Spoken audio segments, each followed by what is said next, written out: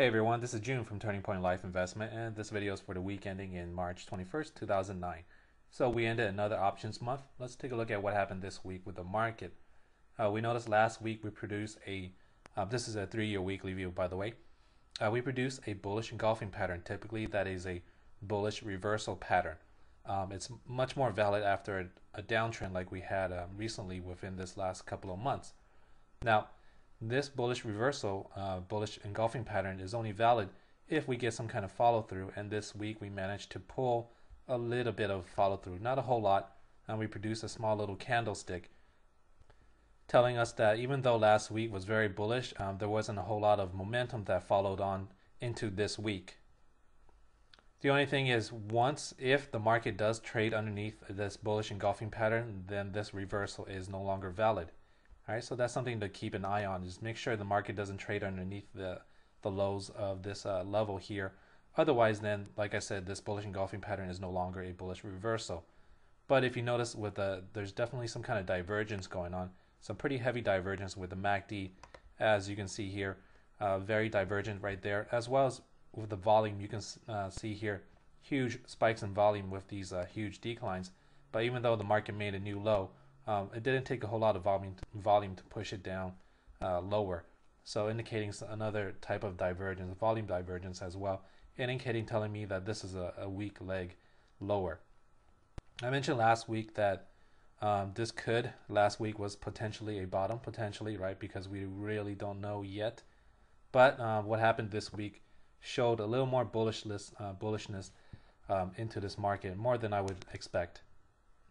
So going into a 6-month daily view, one of the things that I mentioned last week was this 50-day moving average. This has been pretty much the Achilles tendon to this whole entire market. Notice how every time it tried to move higher, this 50-day moving average has been holding this market down here, back here as well.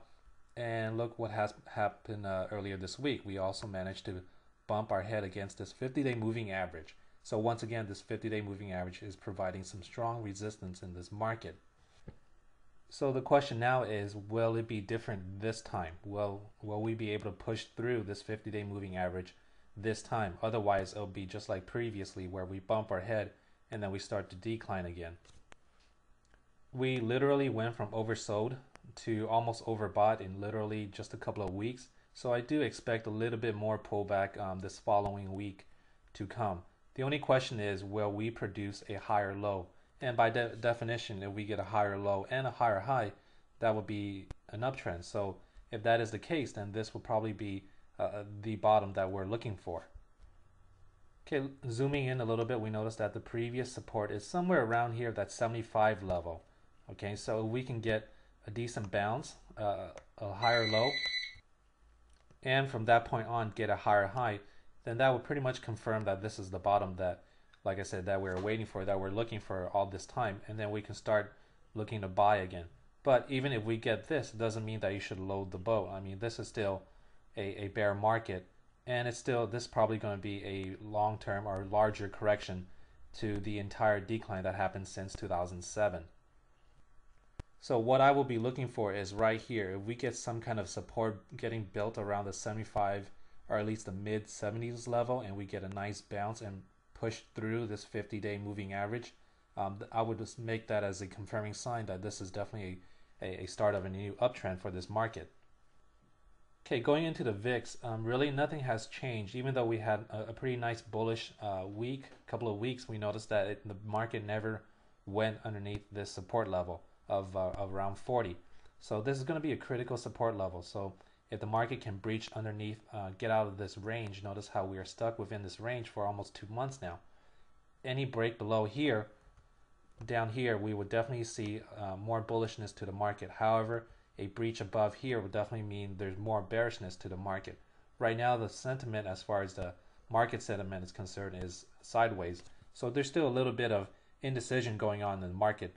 But nonetheless, going back to the market, the main thing to look for is around here. We're pretty much at a critical level right around this area. If we can get a nice bounce off of the support here and get a higher high, then like I said, that's our confirming sign that this is the bottom and that it's okay to start picking up some stock or start becoming more bullish into this market.